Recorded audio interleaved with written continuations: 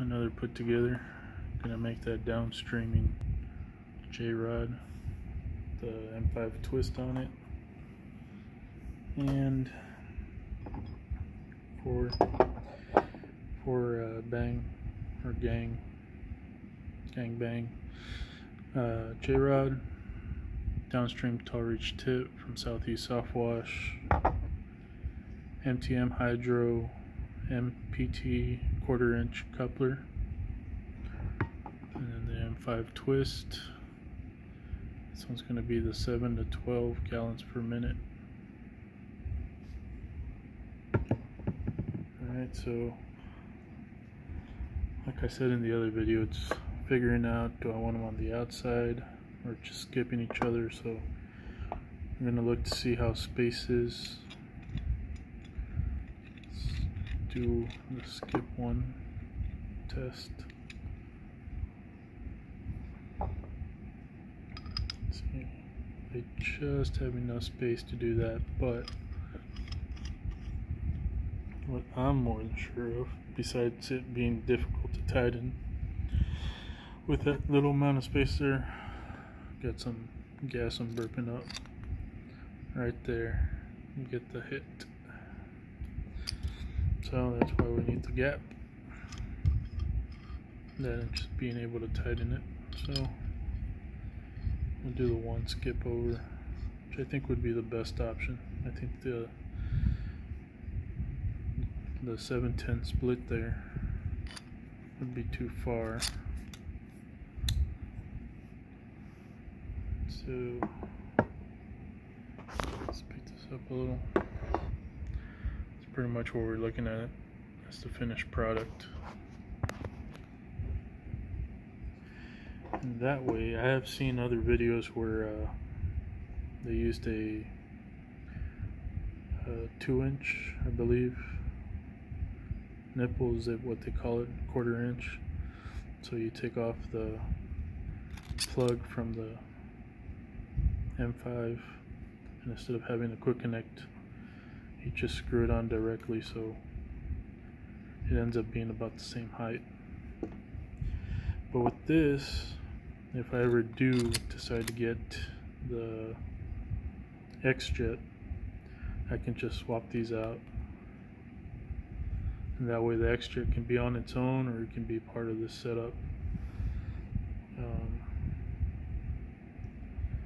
I would think I couldn't install 2 1/4 inch couplers together. I have extras, and you try to make everything 1/4 inch couplers. Yeah, no, doesn't fit.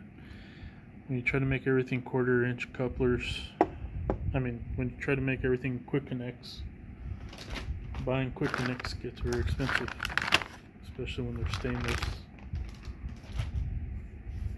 Now, Pressure Washing Products sells general pump quick connects, and those are going to be cheaper than the MTMs. These are MTMs. I get them directly from MTM. I'll probably put in 3 orders to MTM, and I might have a 4th.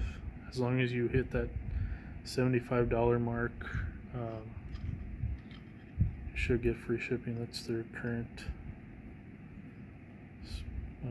shipping special. Just noticing there's a little ridge in here. So let's try the outer, see how that feels.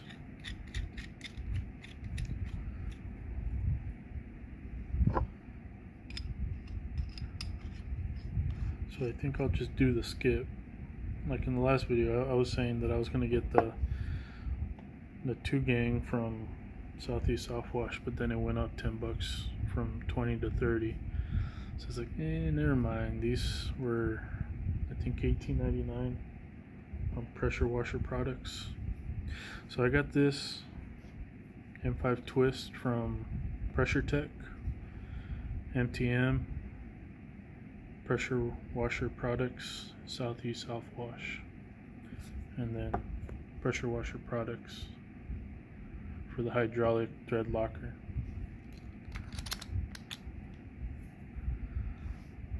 So So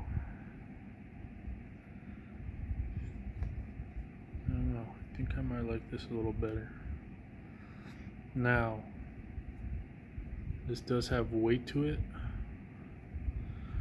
so maybe actually having it towards the center might help with not putting too much leverage on your quarter disc quick connect over here. So when you're using it, whether it's directly on the gun, not directly on the gun, but quick connect on the gun, or at the end of your wand, you have that weight centered. And then if you put your quick connect here, which is likely going to weigh enough to want to shoot like this vertically, there's not that much leverage as it would be on the outside, but I kind of like the way the outside felt.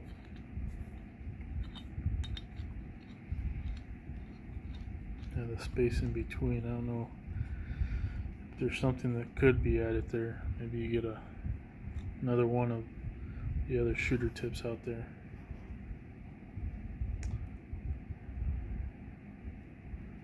Maybe good to grab.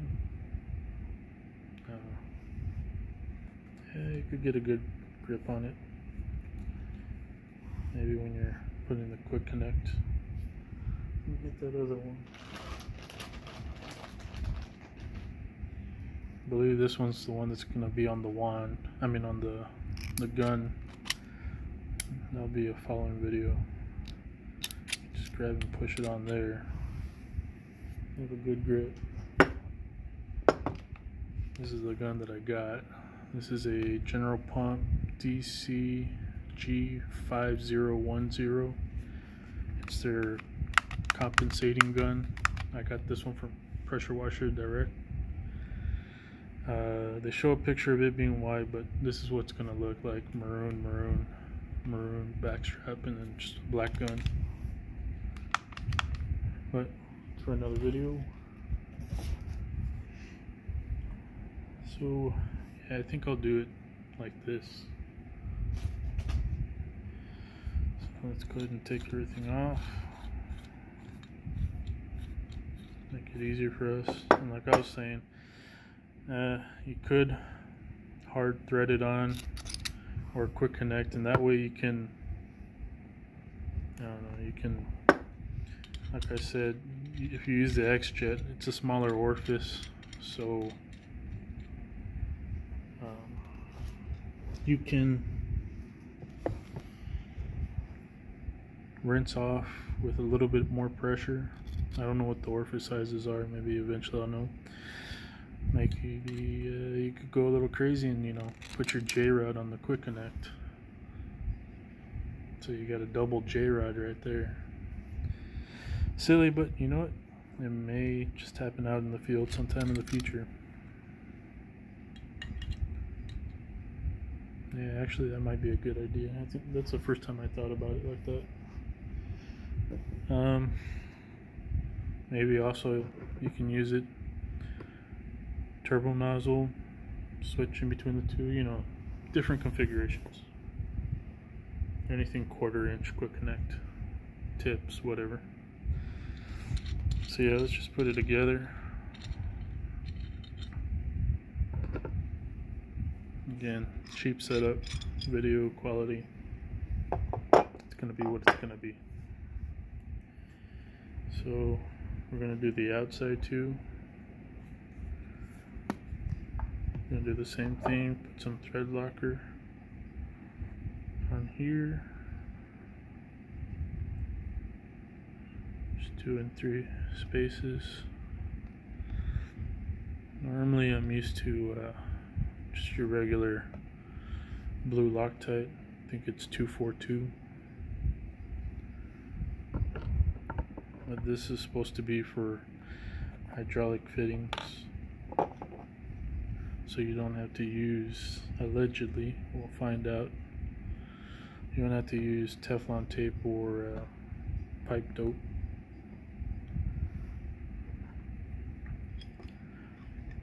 once this is out in the field being used, we'll see how well that advertisement works. On the general pump manual for the TSFs, there is a Loctite that's mentioned, and I thought about getting that one. That one's Loctite number 542. And I tried looking for it, and it seems like it's more of a foreign thing, although you can get it on eBay. You just gotta make sure you look at the description, and hopefully they notate that what expiration date it has, because some reviews on some were saying that, you know, I received the product but it was already expired or hardened. And there was one or two that put their expiration dates in the comments. So that one's a red thread locker fluid. This one's blue. It's a medium strength. Just double check the tightness on this.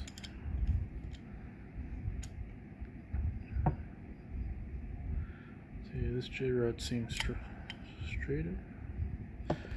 Maybe I did bend the other one. I don't know. It does seem tough to bend. Alright. So we have our tar reach tip on. Just give it a second go around. Try to keep it somewhat clean. I had just gotten in my flow jet pump. No, I do have a flow jet, but I have an Everflow 3 gallon a minute. Hopefully I can install an eye wash little station for the just in case moments. And that one had some thread locker oozing out of one of the screws around the diaphragm gasket. Alright, so that's that. Start with a little dab in here.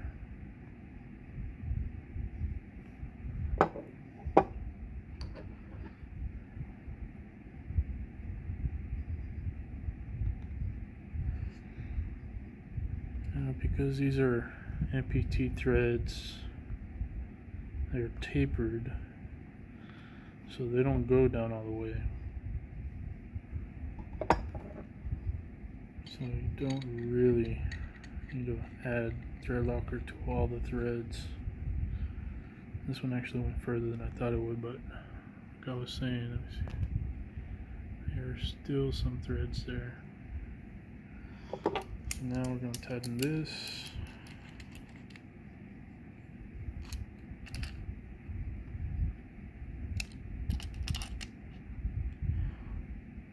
So I might just go all the way down. Yeah, there's about a thread or two left. And now, see if there's anything else I can, anything left to tighten a little more with both wrenches.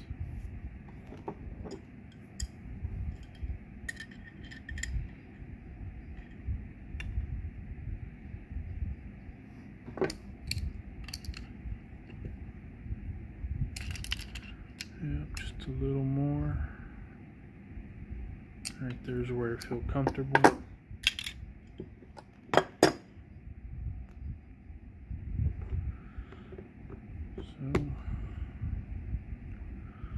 it's going to be our downstreaming JRod